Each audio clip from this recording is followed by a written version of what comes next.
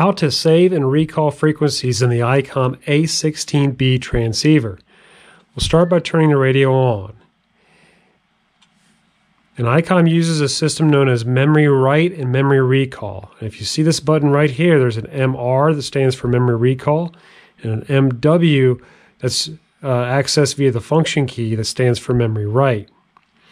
So to save a frequency, I'm first going to input the frequency onto the keypad. So we're going to use 123000. And now I'm going to press the function key and then MW to go to memory write mode.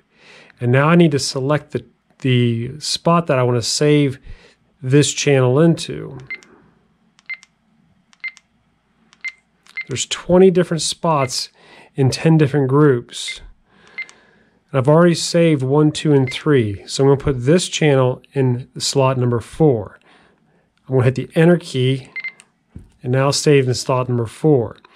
If I hit MR now, it goes into memory recall mode, and I can go up and down to select all the memory channels I have in here. You'll see that slot 4 is where I put the 123000. If I try to enter in another frequency while I'm in memory recall mode, it won't let me. I have to hit clear. Now that I'm outside of memory recall mode, I can enter in the frequency.